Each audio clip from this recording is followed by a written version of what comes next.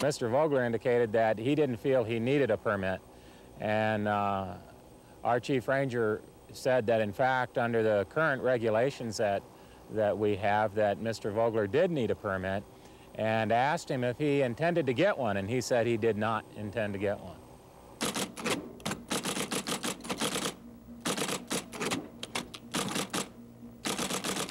Wait a minute. That's what King George tried a little over 200 years ago, and it caused some problems back in the 13 colonies, and you know what happened to England.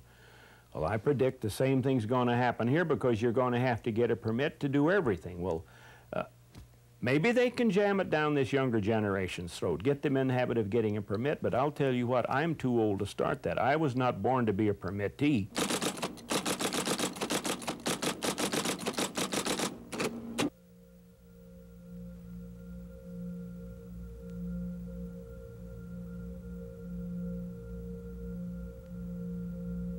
Winter is a quiet time in Alaska's northern interior, but while this frozen land slumbers, a war is raging, and the battle lines are drawn along thousands of miles of Alaska's historic trails.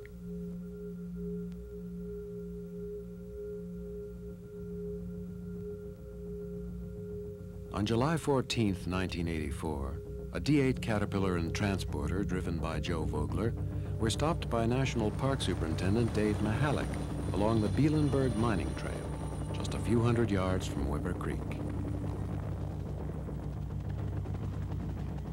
The Bielenberg Trail winds through the center of the Yukon-Charlie Rivers National Preserve to Vogler's mining claim. Superintendent Mihalik reacted swiftly. We went to the U.S. District Court judge in Anchorage and explained to the judge that we felt that certain damage would occur if Mr. Vogler and his equipment were allowed to continue on into the preserve.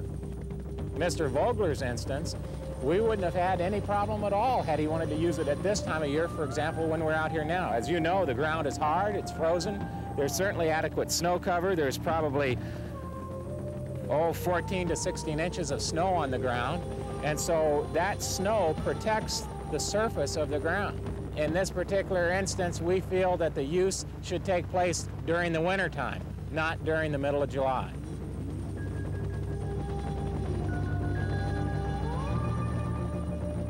So we did come in by helicopter, and we landed, and we asked Mr. Vogler to stop and not continue forward until we could get the question resolved in court. Mr. Vogler did do that. One of the things that you can see from the CAT over here is that being off the trail like it is, you're creating another trail.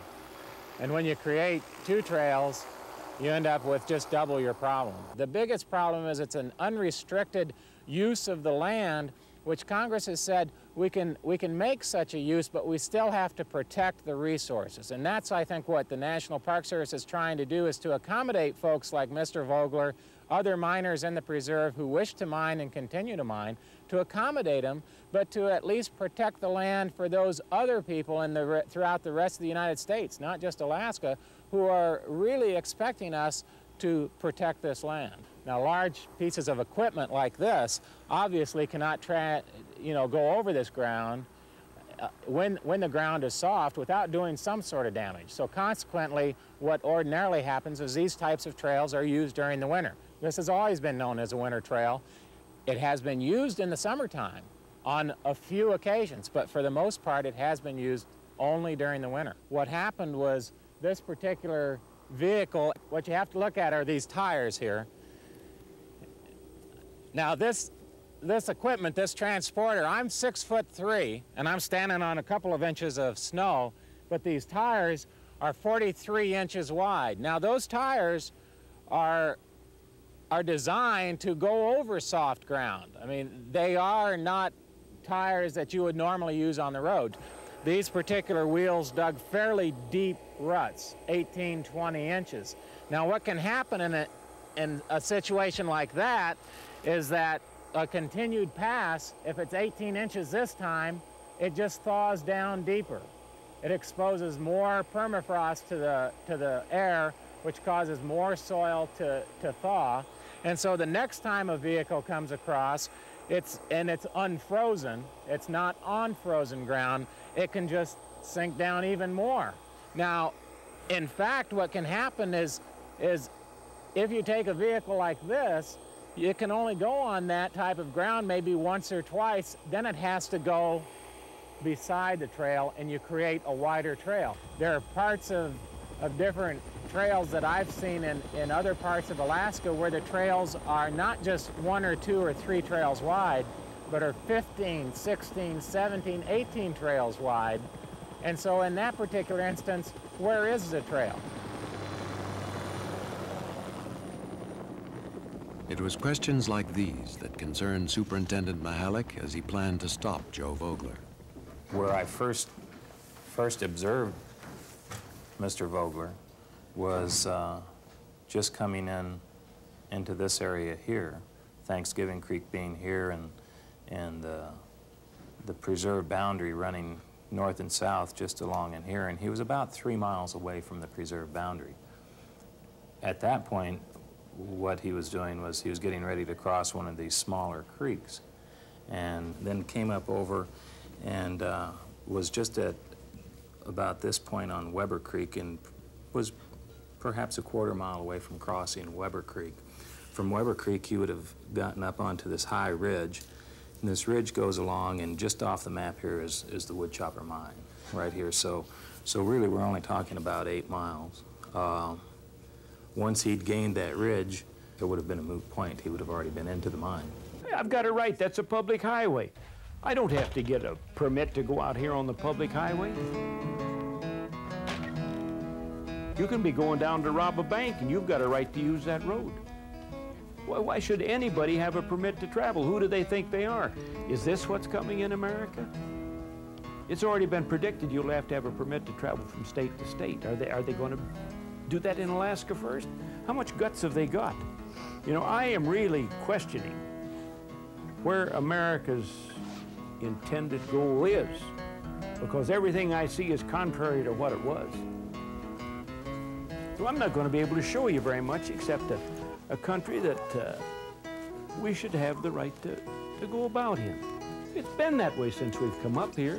We've been able to move about freely and stake claims and cut timber and camp and fish and hunt. And if a Park Service is maintaining a park for the benefit of the public, they shouldn't be worrying about a few tracks out across the muskeg. They're the evidence of man's time here,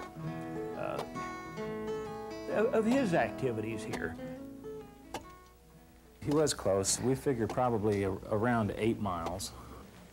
You know, if they'd have just given us another, what would it take us? 10 minutes to be across the creek and we'd have been up on the hill and long gone. Joe Vogler's cat. Well, I hope we aren't looking at that 100 years from now and marveling over it and saying, gosh, it's still there. Well, I'll tell you one thing. It'll either move out of here without any permits, without any red tape, or it'll set here and rust into the ground. That's what part of the litigation is about, is does Mr. Vogler in fact need a permit? And I don't know whether I can really speak to that issue. Is that a highway? I don't know. I don't think it is. I think that a track across the ground is not something like the Steese Highway, and certainly you don't have to have a permit on the Steese. Well, you know, in 1866, the American Congress passed an act. And in Section 8 of that, it says the right-of-way to construct a public highway across the public land which is not reserved for public use is hereby granted. And that's the law that justified the use of the pioneers that moved west across the plains, and it's the law that justified the early miners to build trails that are now the Steese Highway and the Elliott Highway and the Richardson Highway. You know, if Mr. Vogler came in here this morning and he asked me for a permit, he could be driving that cat to his mine this afternoon. They can go straight to hell, and hell will be frozen over solid before I'll do that. There's no compromise. The moment you start compromising, well, they're just going to keep backing you up. They get their foot in the door, it's like an elephant, and pretty soon the elephant's in and you're out. No way. I got a little bit rough with him because I said, Mr. Mihalik. Now I said, I want to know the son of a bitch that's giving me the trouble. I want to meet him. He said, "You will." Well, I haven't met him yet, but when I do, you can bet $1 that's the way I'm going to express him. Hello, Mr. So-and-so. The order to stop Joe Vogler came from the office of this man, Roger Conter, Regional Director for the National Park Service. As a young man in the 1940s, Roger Conter mined for gold himself on the old dredge at Chatanika, 30 miles north of Fairbanks. Well, there's no argument that there was a lot of strong feelings against the creation of the new national parks. You could say in one sense that society wasn't really ready for the new national parks of Alaska, but no one had a choice. The discovery of oil in Prudhoe Bay precipitated a process that no one could stop and no one could ignore. It's easier to have a national park created when there's enough people in the area that want one to support it. But in this case, society and Congress couldn't wait until Alaska was settled to the point that they saw vestiges of its beauty being changed and disappearing and hungered for something to be preserved. In this case, we got the preservation far ahead of the need curve. Alaska didn't need the national parks in 1980. It's going to someday. I don't know what the answers are. I think we lost the golden opportunity of working out something that I think would have been novel in the nations. We could have then established floating transportation corridors that the Cooperative Management Plan, using state, federal, and local interests as the entity that would say, in essence, look, if you're going to build a road into this particular ecosystem, this is agreed to be the best place to do it. Now we're prevented from doing that because they established the park boundaries, and we don't build roads in parks. We've established, and we don't permit certain hunting activities in parks, and a lot of people are closed off. I think it would have gone a long way to mitigate some of those problems and concerns. The interesting thing was, I presented that to virtually every member of Congress at the time the D2 issue was under discussion. It's the one issue on which our entire congressional delegation, Mike Gravel and Ted Stevens both, and Don Young, agreed the cooperative management concept was an appropriate approach. Many congressmen, including Mo Udall and Seiberling, said, hey, that's an intriguing idea and it seems to make sense, but can you sell it to the environmentalists? Unfortunately, most environmentalists, with rare exception, did not like the idea because they saw the opportunity of carving out 100% protected enclaves under park systems. And my argument to them was, isn't it better to broaden that protection all over that entire ecosystem rather than having, again, 100% protection here and then virtually nothing adjacent to it? But they were fearful that they would lose what they appeared to them certain victory regarding the establishment of parks and refuge in many areas. The Northern Alaska Environmental Center saw the issue from a different perspective. I don't buy that argument of we're locking up our land. I mean, it didn't belong to just Alaskans, it belongs to all the people of this nation, and there's a great many Alaskans, an increasing number, that care more about that wild characteristics of the land, the wildlife on it, than they do about getting a couple ounces of gold out of it. And you're going to be seeing more and more as time proceeds, you're going to be seeing Alaskans start to stand up for those values. They're not going to put up with this spending all kinds of state dollars and this kind of thing to benefit just a few miners out there. Roger Burgraff arrived in the territory of Alaska in 1952. He tried his hand at several occupations before turning to gold mining in the Fairbanks area. Today, he is president of the Fairbanks chapter of the Alaska Miners Association. The mining industry is very important. Of course, Alaska is a resource state.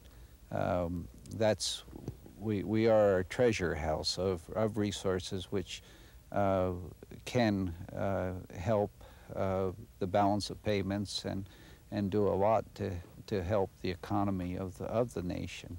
Mining, it's been the livelihood of many people. And a lot of times when people think of mining, of Alaska, they think of mining. And to destroy, the industry, you're destroying a way of life, a traditional means of making a livelihood. You're restricting, you know, the opportunity for the individual to go out and make something of himself and produce. We've all been concerned with the attitude of the National Park Service with respect to access. It seems where the major conflict is here is that for many years, miners and trappers and other people have used trails and old roads to gain access, you know, to their properties. With ANILCA and the setting up of these special management areas, all of a sudden, a lot of people found that they were right in the middle of a park and were subject to rules and regulations which they had never had to comply with before. It would be tough to be a miner in Alaska today as compared with the freedom that they had 10, 20, 30, 40, 50 years ago. I can identify with that. My father was a miner in Alaska in the 1930s and the 1940s. I myself, for a while, was a miner in Alaska, but I didn't survive as a miner. I think it just is a pattern of history that the amount of freedom anyone can have in any endeavor is generally reduced proportionate to the number of people they have to share the resource with. Okay. As time goes on, just as happened in the lower 48 miners, the first miners of the lower 48 had a lot of freedom. They don't have that anymore, and the conflicts that they are running into in today's society will probably be increased as we go forward into history. We will continue to work. We'll fight them in the courts if it's necessary. We're going to, you know, this is a life or death situation for us. Our livelihoods, our families are at stake, and we'll do everything within our power to try to continue to mine. These were tough, resourceful people, and they're still tough and resourceful. So we're a little bit ambivalent in one sense. We cherish the mining scene and want to share that with the visiting public. At the same time, we have to provide this magical term, reasonable regulations, so that the mining can take place without any undue or unnecessary damage to the other resources and to other people's needs.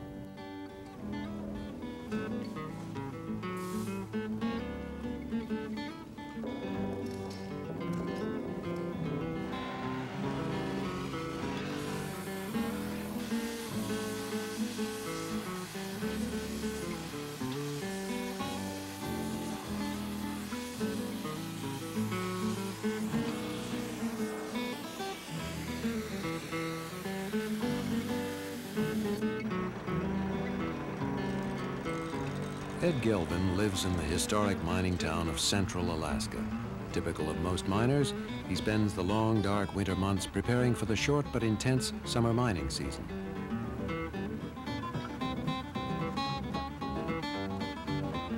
He rebuilds Caterpillar equipment, fixes airplanes, runs a trap line, and keeps a homestead. Gelvin has driven cats and other heavy equipment over many of the old trails in the Circle Mining District. No, they're not protecting anything. That trail's been gone over with all kind of equipment for years and years, and it should be protected all right. It should be protected from the Park Service. I understand that they can't deny you access, but in the case of the Park Service over there, they could make it so rough for someone like Joe if he had to get a permit every time he wanted to move that it would, you know, really be hard to operate a place like that. This appeared to us to be very unreasonable.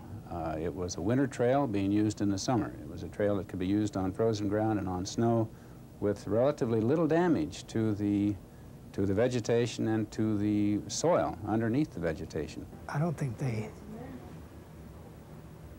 care any more about the environment or the land out there than I do.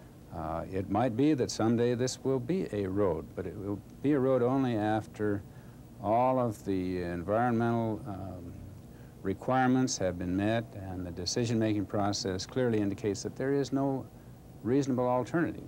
Certainly we had no discretion in what we did with Mr. Vogler. Joe Vogler sees it differently. His exhaustive research has convinced him that neither Roger Conter nor the Park Service has any authority over his use of the Bielenberg Trail. In his defense, Vogler cites the Federal Highways Act of 1866, commonly called Revised Statute, or RS 2477. This statute granted rights-of-way for highways over unreserved public lands. According to state law, even a backcountry trail may fall within the definition of a highway. Although RS 2477 was repealed in 1976, the highway rights-of-way already established under the law may still be valid. What makes this potentially a major test case revolves around the use that Vogler and others made of this trail, and whether their use was sufficient to qualify it for status as a highway under federal law.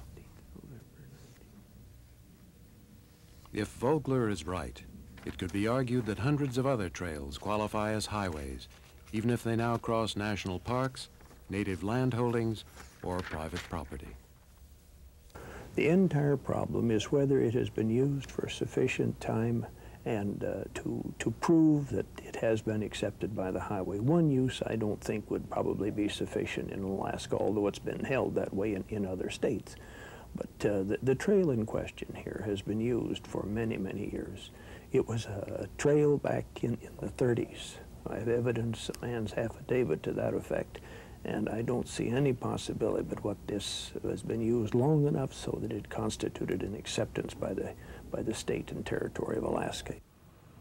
Joe Vogler's affidavit came from here, Palm Springs, California, as unlikely a residence as you can imagine for an Alaskan placer miner. But then Walter Roman is no ordinary miner, for it was his use of the Bielenberg Trail in the 1930s and 40s that forms a key element in Joe Vogler's defense. The land on which Vogler's D8 Cat now sits was in the 1930s unreserved public land within the meaning of the Federal Highways Act of 1866. Oh, it was established long before that. It was, you see, in the certain times of the fall, before the winter mail started, then the river was freezing up, and the government cut these here trails so the mail carriers could carry the mail over them. And that's why the trail was cut. That must have been about 1900, something like that there. I started on the mail run in about 34, and I carried it till 1940. Oh, they started in 35 or 36 to using cats. The Olson brothers, they brought in some cats. Oh, Dean Patty and a bunch of them, they started mining on Cold Creek and Woodchopper. And they needed some freight, and they hauled it up over that there trail one winter. There'd been cats up over this here trail from old Woodchopper and Cold Creek and all the way to Eagle. There's been a cats up and down the foothills there. That's between the river and the mountains. The government has kind of reversed its opinion of a lot of things. You know, in the early days, they helped the prospectors and miners and settlers explore the West. They helped them. They fought off the Indians for them and a lot of things. Now then, whenever we start out in the hills in Alaska, it's just the opposite way around. We got to get at least a dozen permits, you know, to even get out of town. Living just north of Fairbanks, Celia Hunter is the former director of the Wilderness Society. She has been an environmental advocate throughout the Alaska lands battles of the past 2 decades. I've known miners ever since I came up here, and I have a lot of respect for a lot of them. They are hardworking, and they're very ingenious, and the only problem is that we've run into a situation where their being allowed to do their thing is depriving other people of the opportunity to do what they want to do. And we all need to use the same areas, and we can't do it if one person just totally wipes it out for the use of everybody else. And that's where the fight comes in. What we've said here in this particular instance is that it doesn't matter who the individual is, we do intend to manage these lands and we do intend to protect them. At the same time, we do intend to allow valid existing rights to continue. It's much easier for me to tell you what I think should have been done rather than where we go from here. I remember when I first came up here, of course, there were enormous freedoms to do all sorts of things. It was absolutely wonderful. You could go out and put up a cabin wherever you wanted, homestead a piece of ground, get a limited, you didn't need a limited entry permit, go fishing if you wanted to, get an airplane to start flying commercially, and those doors are all being closed. And it's lamentable. On the other hand, if you kept them open, I don't know where in the world we'd be insofar as retaining some of these values that attracted many of the people to Alaska to begin with. The state of Alaska and the Federal Bureau of Land Management recently signed a memorandum. Their objective, to identify RS 2477 trails.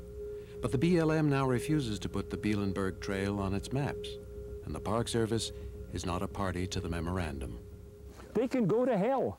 I don't know what the word compromise is, because I'm right, they're wrong, and they certainly violated our civil rights. We were not arrested. We were just served a temporary restraining order, strictly a civil action, by 6 armed men. The officer in town or the state trooper is also armed. That's part of their job. That's all we were doing. It was part of our job to be armed. There's going to be one hell of a fight in the courts if they think they're going to discriminate against me and keep me from going out there whenever I feel that I can do it in safety to my health and my condition. If you do not have mobility in a land, what can the common man do? Is it all going to be done by the government or by big companies under lease? What happened is this particular area, where we're standing right now, was set aside as a national preserve. That decision has been made. If I'm wrong in my belief that the federal government cannot retain sovereignty here, my bones won't rot under the American flag, I'll tell you. I'm going to Whitehorse, I'm going to buy a burial plot. And if I do not win this lawsuit, lock, stock, and barrel, if I'm wrong in my concept of what America meant when it started out, I don't want to lie under their flag. And the battle will be fought in Washington, D.C. The biggest problem is it's an unrestricted use of the land. I go down one of them old trails from Fish Creek to Bear Creek, and I never have got a permit for that either. Highway planning needs to be based on something besides the fact that somebody went that way one time. Well, I'm going to take it right to the bitter end. This equipment will set right here. I hope we aren't looking at that 100 years from now and marveling over it and saying, gosh, it's still there.